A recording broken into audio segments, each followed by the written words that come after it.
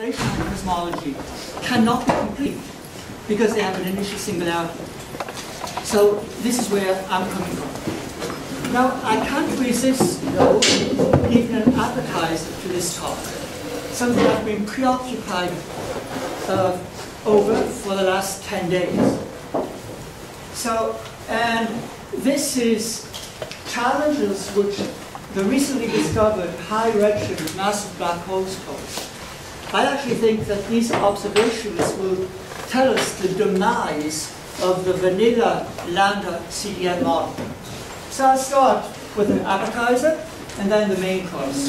The main course will be challenges for bouncing cosmologies. So the main message for the main course is going to be that there are severe challenges to the kind of bouncing cosmologies that we cosmologists have been working with, and we need new input from gravity, from quantum gravity, to come up with improved models. So that's going to be the main course.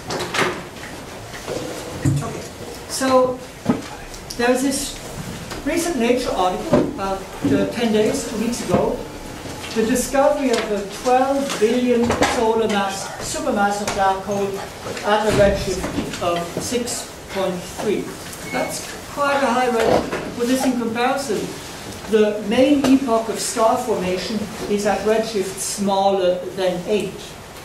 And this is a supermassive black hole of this huge mass at a redshift of 6.2. Now, actually, there are already more than 40 supermassive black holes at a mass greater than 10 to the 9 solar mass at redshift greater than 6. So this is like the tip of an iceberg, but there's a big iceberg there. Now, supermassive black holes are assumed to form due to accretion of gas, or maybe cold dark matter, onto compact seeds. And the most promising mechanism for compact seeds are so-called population 3 stars.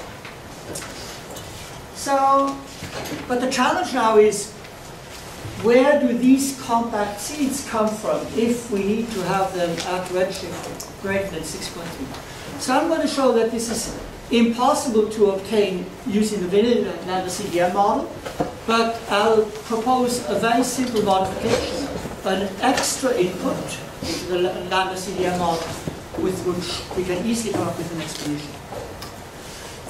Okay, so if you look at review articles on supermassive black holes, and I must confess that until a couple of months ago I didn't know anything about supermassive black holes. So if you look at the review articles, you'll find one equation, and it is this equation, which tells you how a seed with initial mass m sub I develops into a black hole of mass m sub f if you let it accrete for time interval delta t. And there are some efficiency factors that enter the equation. And I've taken the usual values of the efficiency factors. So I've taken the upper limit on this efficiency factor. Is it a phenomenological formula or is some... No, there's some astrophysics behind it, but there's a substantial amount of phenomenology. Okay, so now you need to postulate some seeds. And again, if you look at the review article, I'm not a volunteer, then there are these three classes of seeds which are being proposed. So, population 3 stars. So these are stars before there were any metals. Very old stars. And since there are no metals, these stars can be larger than the stars we have today. Then cold, dense gas clouds, or remnants of compact galaxy collisions. So basically, these are nonlinear objects which have to be present before the supermassive black holes, because they have to grow into supermassive black holes over time interval consistent with this formula.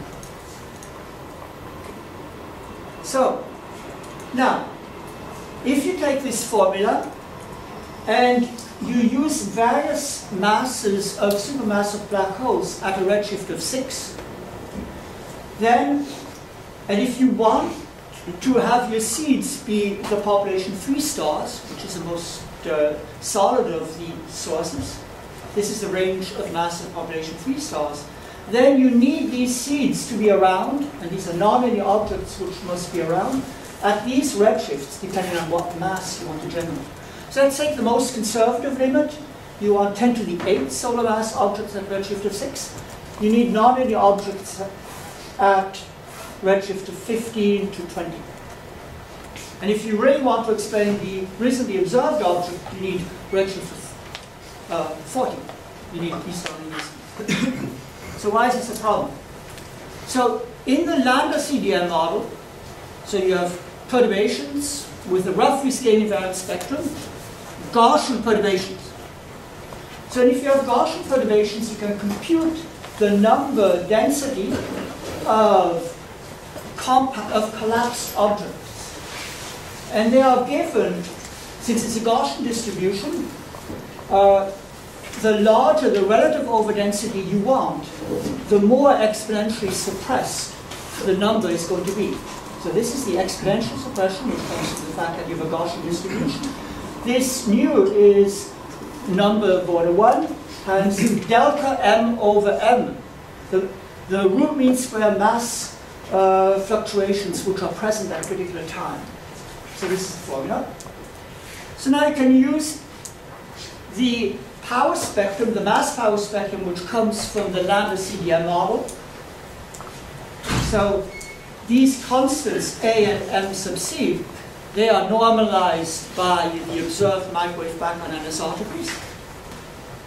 And so if you choose M sub c to be the mass within about 8 H inverse megaparsecs, and A is 1, good, you stick this in. And if you compute the mass, that gives you one collapsed object per galaxy volume, then you get the following seed mass as a function of redshift. So if you want one collapsed object as a seed per galaxy, because we see one supermassive black hole per galaxy, then the mass of the seeds that you get in another CDM model scales with redshift in the following way. And okay, let's see, redshift 15, marginal, redshift of 40, no way. Okay, so in the lambda CDM model, there is no way to get these massive seeds at these high redshifts. So this is. So that's a challenge. So now maybe one of you can come up with a modified gravity model which makes it possible to get these compact seeds.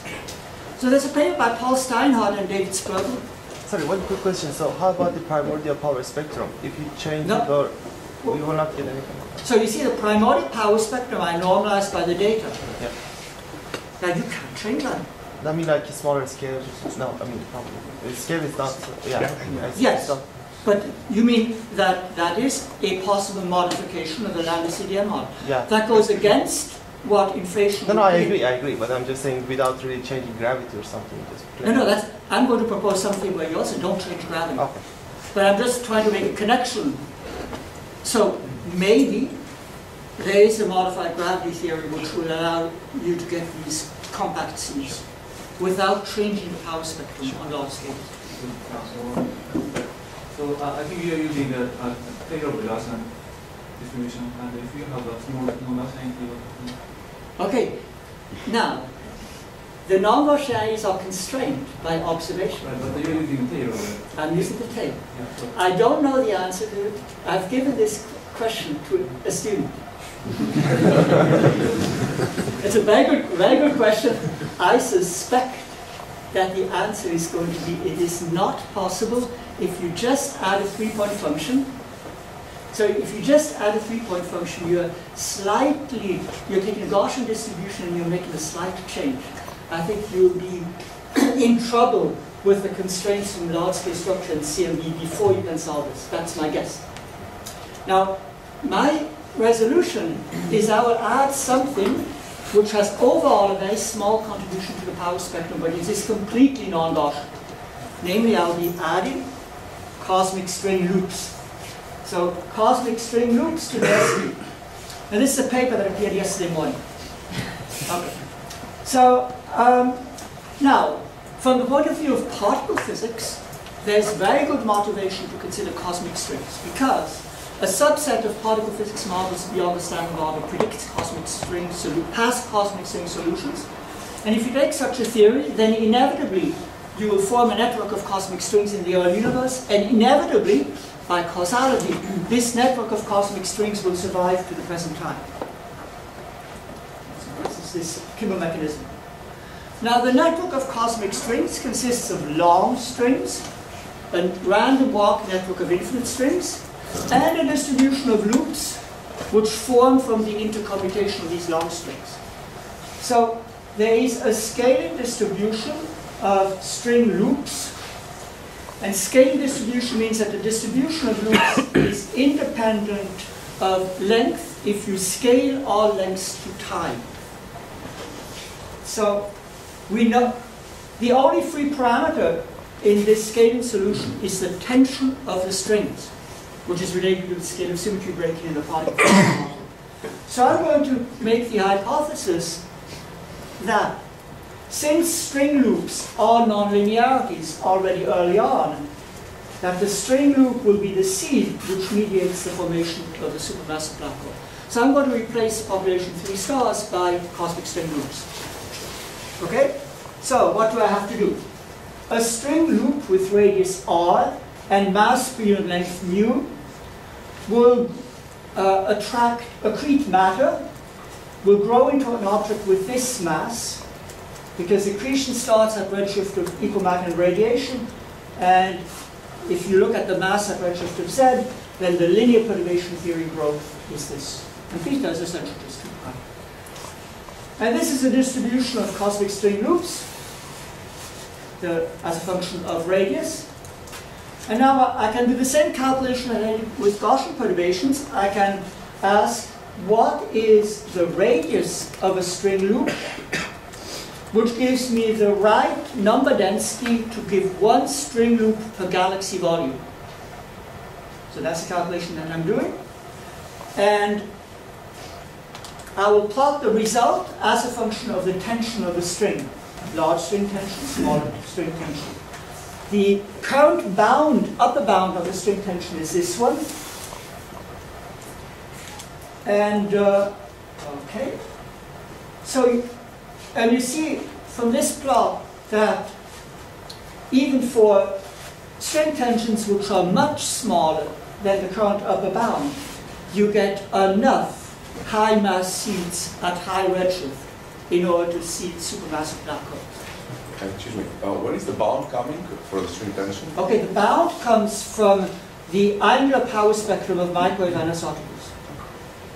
Because strings produce entropy fluctuations in the early universe, they don't give the usual acoustic oscillations.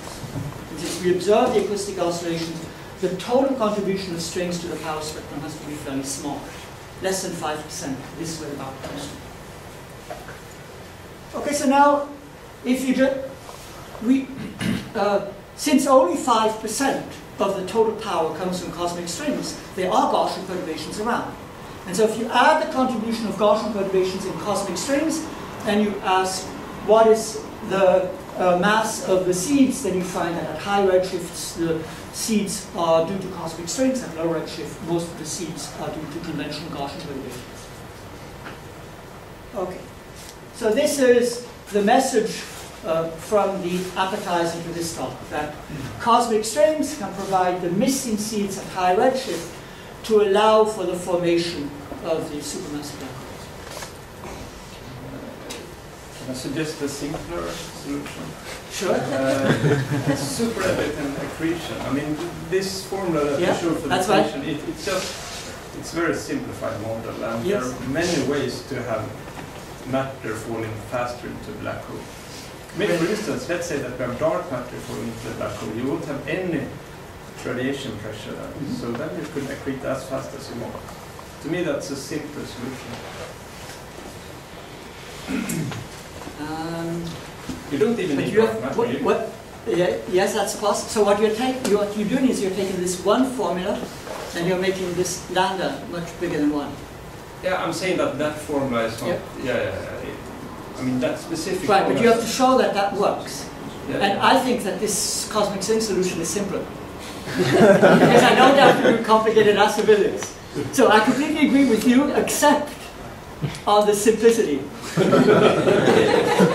that's my prejudice. I'm wondering about this picture. You have a string loop and matter is collected by gravitational attraction. Now, a string loop with very low tension, will that collapse inside its... No, it will not. No, will not form a black hole. It will not form a black hole itself. So the string loops themselves are not the black hole seeds. So cosmic string loops replaces the conventional seeds like population 3 stars. That's the idea here. So what happens then? So the seed, you get this accretion, which is described by this one formula, and then that matter falls in. And then the remnants of the string will later fall into the black hole. Or maybe the string itself. See, string loops eventually radiate gravitational radiation. So depending on what the radius is, the string loop. That I could calculate. I could calculate whether the string loop still will exist. So what is the, at what redshift do these seeds then form, and what is the mass of the seed? Okay, so you see, I'm predicting a distribution of seeds, masses, as a function of redshift.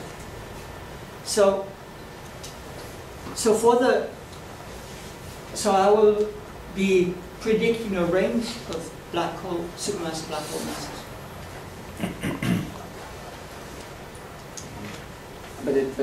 So I'm not giving you a very good answer. Yeah, because I mean, we do know that, I mean, there's correlations between black holes and galaxies. So at some level, you have to sort of, those things have to fit together. Yes. At some level. So I'm just, I was assuming that you form seeds and then you kind of go into the standard picture, but that's not what you were suggesting, I guess. You're constantly forming seeds. So basically, the strings are only a subdominant distribution. So if you take these string loops, they are distributed through the universe, but they are pulled towards the galaxies, which form from the Gaussian perturbations. So these string loops will be inside of the radius, which eventually becomes the galaxy halo. So I guess maybe just as an illustrative example, I mean, how in the case of, let's say, this, 10 times, basically 10 to the 10 solar mass black hole, what do you imagine would be the initial condition that led to that? What was the initial seed that went into that? Okay.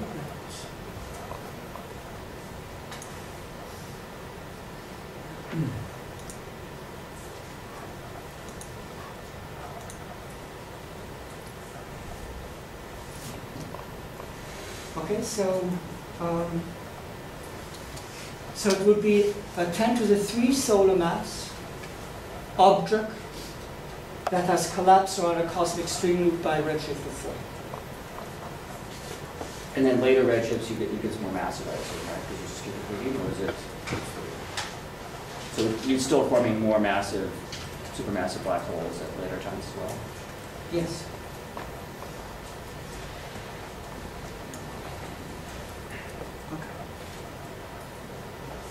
But what I'd like to do now is to move to the main course. Okay. Challenges of bouncing cosmologies. So why should we consider bouncing cosmologies?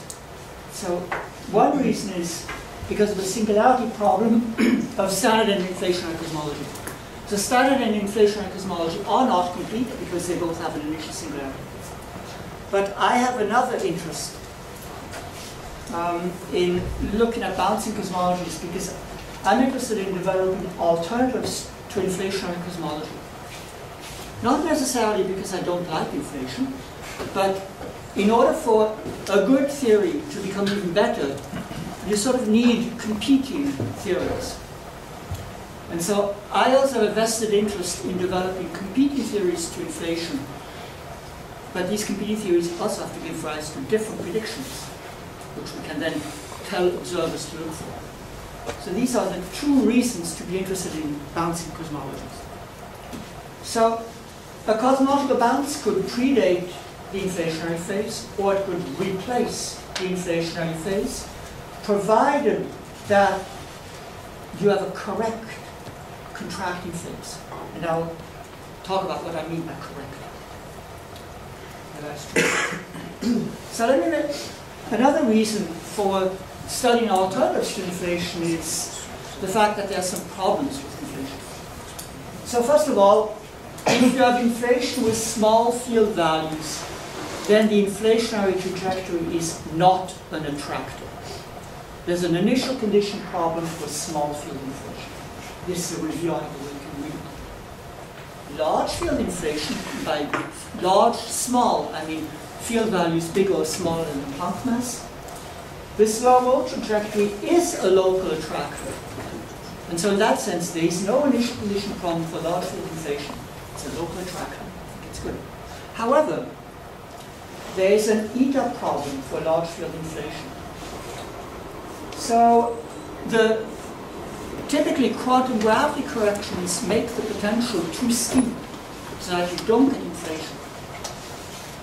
So it's a problem in the context of supergravity, and it's a problem in the context of superstring theory, because in superstring theory the typical fields have small ranges, except that if you associate the inflaton field with some kind of string theory axiom. So now I just want to advertise a couple of papers which were written by a graduate student of Kumun Wafas at Harvard recently, and which have not attracted any attention so far. So first of all, if you want to get axiom, if you want to use a string theory axiom to get inflation, then a single axiom has a small field range. When you get a large field range, you typically need many axioms so that the effective axiom field value is large. That is Anupam Mazumdar's assisted axiom inflation model, what's also called inflation. And there's axiom alignment or axiom monodromy. So what has recently been shown by Thomas Rudelius in this preprint and a previous one is that two of these mechanisms don't work. So assisted axiom inflation and axiom alignment don't seem to work because of string theory corrections. So as an outsider, it seems to me that we do not have any consistent realizations of inflation in string theory, in quantum gravity. So therefore, that should be a further motivation to look for alternatives. Okay. So what do the alternatives have to do? The alternatives have to be consistent with this beautiful data. So this is a map of the microwave background anisotropes. How about small field inflation? Initial condition problem. So if you quantify the data, you get this angular power spectrum of microwave anisotropy. So angular scale, larger angles, smaller angles. This is a power. Okay, so you have to reproduce this data. Now, for people in Sweden and Norway, I want to put up a historical footnote. There were two beautiful papers, one of them by Peebles and Yu, and the other one by Zeldovich and Zunaev in 1969, 1970. This is 10 years before inflation, where they studied exactly the conditions under which you would get this kind of curve. But this was 30 years before the curve. So, this is a prediction that was made in these beautiful papers in 1970. And this is a graph that comes from the Zeldovich-Zunaev paper. So this is time, this is co-moving scale, co-moving length scale. And this shows what fluctuations on these wavelengths do when they start to enter the horizon. So Zunaev and Zeldovich pointed out that if you have standing wave fluctuations on scales which from the point of view of standard cosmology look super horizon, and these perturbations enter the horizon, they start to oscillate. And if you cut at the time when the microwave background is released, then different wavelengths will have undergone different numbers of oscillations. And it's this beautiful black quadrant. I can make a sketch. So, if you catch a wave, one of these wavelengths at the time when it's done a quarter of an oscillation, you will catch the wave at this same amplitude at all points in space, and therefore you get no gravitational redshift. Whereas if you take a wave which has done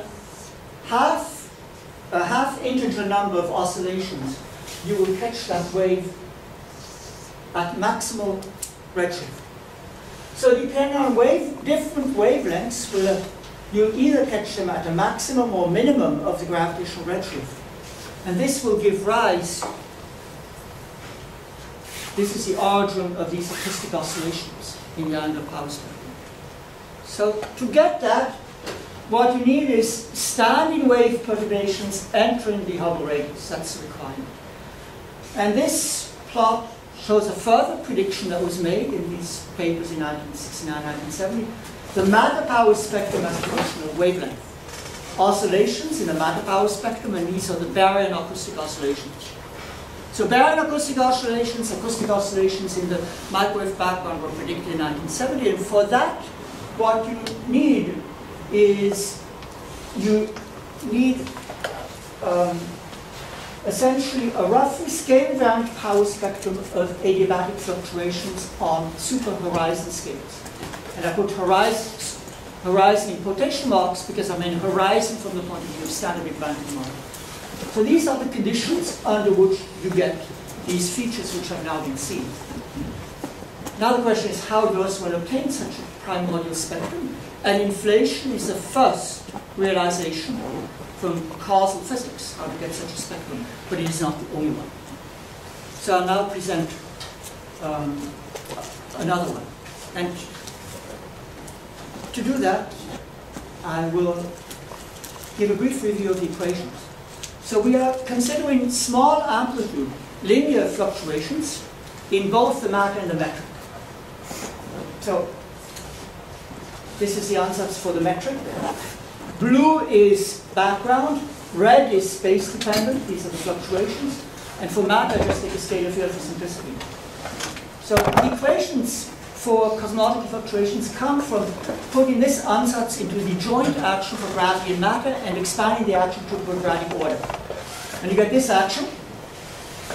Since you only have one degree of freedom, since matter fluctuations are related to metric fluctuations by the constraint equations, you know before doing any calculations that this is going to be the form of the action for cosmological perturbations. It's going to be a free scalar field action with a time-dependent mass, background-dependent mass. And the calculation which Sasaki and Mukhanov did is to find the canonical variable in terms of the matter fluctuation and metric fluctuation. So, this is the action for cosmological perturbations, and this is the resulting equational motion, which tells, and since it's a linear system, you can look at Fourier mode by Fourier mode, and you find that small wavelength, large k modes oscillate like they do in flat space-time. Large wavelength, small k modes, they will be squeezed. In an expanding universe, dk will grow proportionally to z. So this is this. If you start with vacuum fluctuations, then this is the initial condition. So this is a theory of cosmological perturbations in 3 slides. This is the equation of motion, and let's do the same thing for gravitational waves. So we will add the gravitational wave sector. We will expand into polarization modes. And then we get the canonical variable, and the canonical variable satisfies this equation of motion. Let's compare this with the equation of motion for cosmological perturbations, for scalar perturbations. Looks very similar, except that this is Z, and this is A. Okay? So gravitational waves and adiabatic cosmological perturbations evolve in a very similar way. And if you take a phase in the universe where the equation of state is constant, Z is proportional to A. And in this case, gravitational waves and scalar metric fluctuations evolve the same way. So therefore you conclude that generically, if you start with vacuum initial conditions, the amplitude of gravitational waves would be the same as the amplitude of scalar metric fluctuations.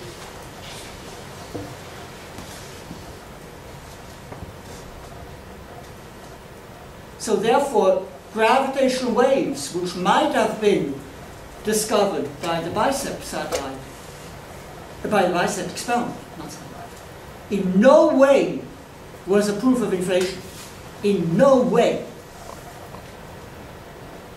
Rather the opposite. So, in fact, even the amplitude of gravitational waves discovered or measured and now bounded by BICEP is too large to be consistent with the model in which, for the entire evolution of the universe, the gravitational waves and the scalar metric fluctuations evolve the same way. So in order to be consistent with observations, there needs to be an extra mechanism which suppresses gravitational waves compared to scalar fluctuations, or enhances scalar fluctuations relative to gravitational waves. Sorry, Robert, the equation's the same, but the normalization is the same. Vacuum initial conditions. If you have vacuum initial conditions, the normalization is exactly the same. But they're the canonical modes. No, but they're not the physical ones. You convert to physical modes, it's exactly the same. The prefactors are still the same. The prefactors are exactly the same. I mean, I don't have time to go through every step, but...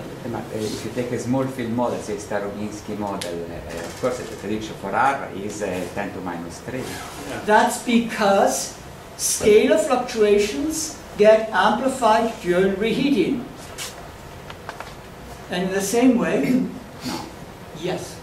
I mean, maybe they are, but if you do the computation forgetting completely about reheating in a Starobinsky model, you get a ratio R which is 10 to minus 3. Yes, I don't disagree with that. The reason for that is that there's a change in the equation of state between inflation and after inflation. And that is the difference between Z and A. This is not equal to 1. Z double prime over Z is equal to A double prime over A. But you have the ratio between Z and A at late times is 1. But during inflation it is not 1. And that's the thing that gives you the... So that's the transition equation of state during reheating, which amplifies the scalar... Now when I say amplify, I mean this is with respect to a certain gauge.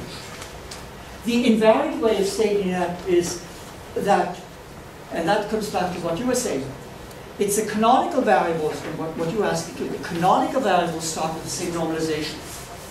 Sure, but the relation between the canonical variable and the physical variable, that depends on Z over A.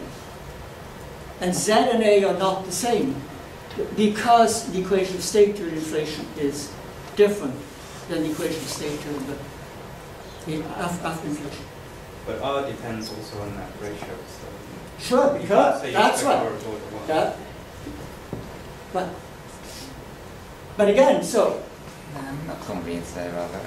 I mean, if you okay. make the computation saying that Z is approximately equal to A. Let's talk about that. Let's talk about that later. I'll just mention that there was a very famous paper by Einstein Turner, which is the first paper in the West, first paper in North America to compute metric cosmological fluctuations in inflation. There's a preprint version of that with only 2 authors. That came to the conclusion that the amplitude of cosmological perturbations was 10 to the minus 20 in inflation because they did the computation incorrectly because they were not aware. So, I don't want to interrupt you too much. So with the point that I'm making is that without a change in the equation of state, generically you'll get large R. And so discovering reasonably large R in no way can be interpreted as a confirmation of inflation. I mean, you're basically just telling me that in the inflationary models you actually don't predict a large R, and I'm saying completely correct because there's this inflationary reheating mechanism which gives you this difference in the normalization. So we actually don't disagree, but it's what I noticed that if you do the computation setting z equal to a, forget everything about rating, you find that in slow-roll models, no, then you don't. It depends on the number of e-folds. No, you have no. 1 over n for the scalar, 1 over n squared. If you for set the z tensor. equals a in an inflationary calculation, you'll get the wrong result. You'll get 10 to the minus 20. But we talk about that later. And I can show you the paper which did that. Oh. Good. So, in inflation, we start with fluctuation. So this is a space-time diagram, space and time. The inflationary phase of exponential expansion, the post-inflationary phase of standard Big Bang cosmology.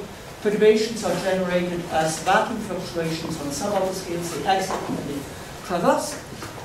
And let's see how a scale-invariant spectrum emerges. We start with a vacuum spectrum of the canonical variable. Power spectrum is k cubed Fourier mode square, proportional to k squared. But long wavelength modes are larger than the Hubble radius for longer time than short wavelength modes. They get amplified more. This is a calculation.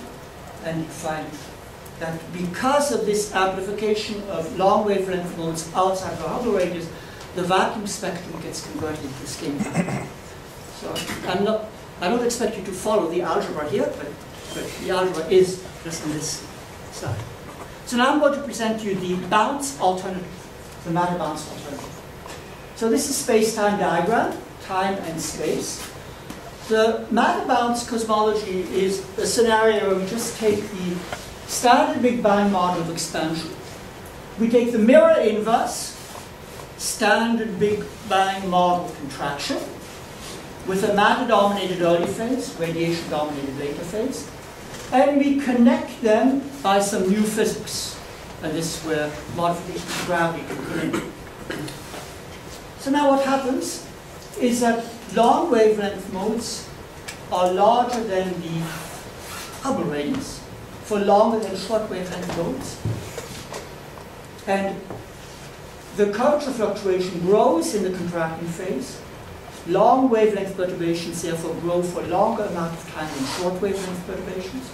And in the same way as in inflation, the fact that long wavelength modes grow for longer time than short wavelength modes can convert a vacuum spectrum to a scale-invariant one. And it is exactly in a matter-dominated phase of contraction that the relative growth of long wavelength over short wavelength modes has the right power to convert vacuum to scale-invariant. And this is illustrated in, okay, here's some general comments about the matter bounce. So we postulate that fluctuations originate as quantum vacuum fluctuations, as in inflation.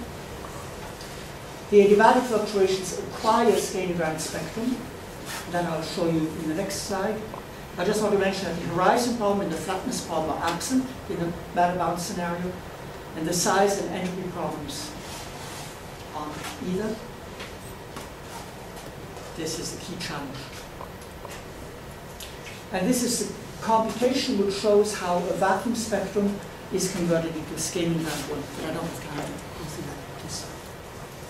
Also, you can get a slight red tilt if you take into account the fact that there is a cosmological constant today, as was shown recently in this paper. Okay, so this is not the only bouncing cosmology. There's also the ekpyrotic bouncing cosmology. And in the ekpyrotic bouncing cosmology, you have an asymmetric bounce with a very slow contraction, and then usual expansion. And here you get a scale-invariant spectrum if you work with an entropy model. But I want to talk about challenges to bouncing cosmologies.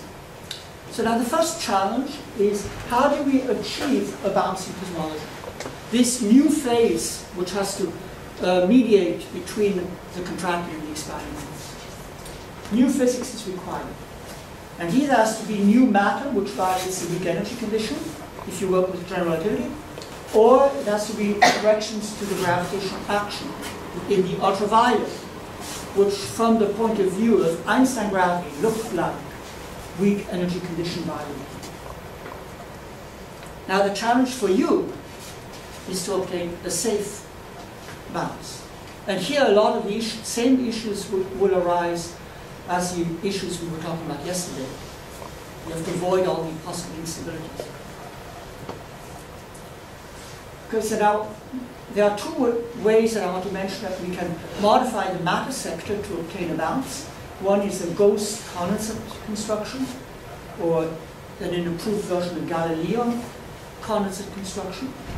Or else we can use directly string theory matter.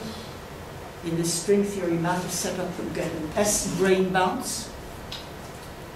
So there are various ways of modifying matter to get a bounce. But there are also various ways to modify gravity to get a bounce. And I just mentioned a couple of these. Again, to make connection with what we heard yesterday, in Rojava-Lifshitz gravity, if the spatial sections are not flat, then you get a bounce. So there are various ways to get a bounce. But there's a big problem. And the big problem is the BK instability. So if you look at anisotropies, then the energy density in anisotropies will grow as scale factor to -6, as opposed to matter and radiation, which grows as scale factor to -3 and scale factor -4. So therefore, unless you tune the anisotropies initially at the beginning of the contracting phase to be extremely, extremely small, the anisotropies will dominate and you won't get a smooth bounce. Now, the ekpyrotic scenario has a solution to that, because ekpyrotic matter gives you energy density which scales as A of T to the minus P with P greater than 6. So if you have ekpyrotic matter, then that will overcome the anisotropies. Then you can save a bounce which looks roughly homogeneous. So that's a big advantage of the ekpyrotic scenario. So I look at you, Andrew. Although you don't work on it. So I think people should not forget about this. You can get ekpyrotic models with negative exponential tensions. Okay, now, if you want a matter bounce scenario where you get the scale invariant spectrum using the way that I illustrated earlier, then you can try to save this by introducing a phase of ekpyrotic contraction. So this is this ekpyrotic matter bounce scenario. This is not really nice because we are faced with a serious problem, and what do? We just throw in another ingredient. It doesn't look right, but it can be done.